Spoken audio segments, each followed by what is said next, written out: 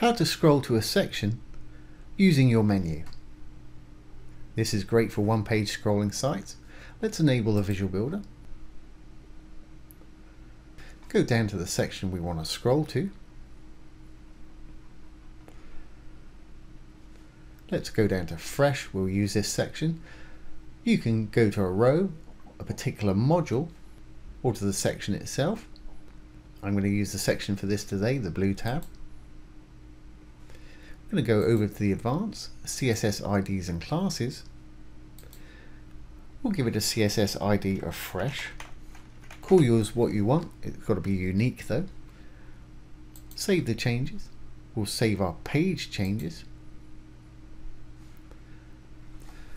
And exit the Visual Builder. Now we need to go down to our dashboard,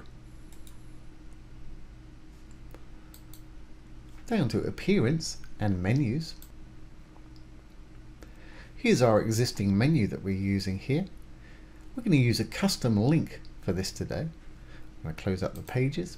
I'm going to go down to Custom Link.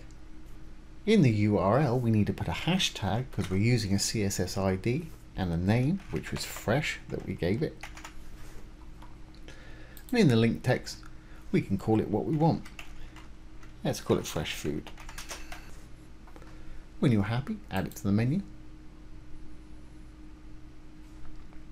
Left click, drag it to where you want to put it. Save the menu. We'll go back to our page, refresh. There's our Fresh Food link. As you can see, it's taking us straight down to fresh ingredient tasty meals. So there's how to scroll to a section using your menu.